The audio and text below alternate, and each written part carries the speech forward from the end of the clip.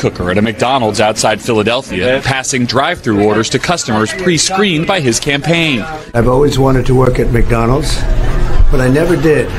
I love McDonald's. I love jobs. I like to see good jobs. I love when he said, I've always wanted to work at McDonald's with a straight face and expects us to believe it. Oh, do you? Well, no one's stopping you, bro. I noticed you didn't pick up an application on your way out. Maybe you can get a job jumping out of the ball pit and scaring away kids who have been there for too long. I mean, look at him. He's wearing that apron over his suit like it's a last-minute Halloween costume. What are you dressed as? Oh, an undercover boss they recognize in the first 30 seconds?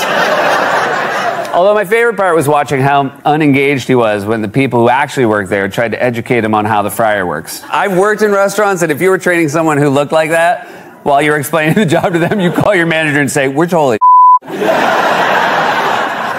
The only reason the photo op happened in the first place is because Trump is triggered by the fact Kamala Harris actually worked at McDonald's, and he certainly wouldn't make life better for actual fast food workers, given that he's against raising the minimum wage and recently bragged at a rally about how he refused to pay his employees overtime. He really said that. It turns out Donald Trump is a bigger dick than Arnold Palmer's penis.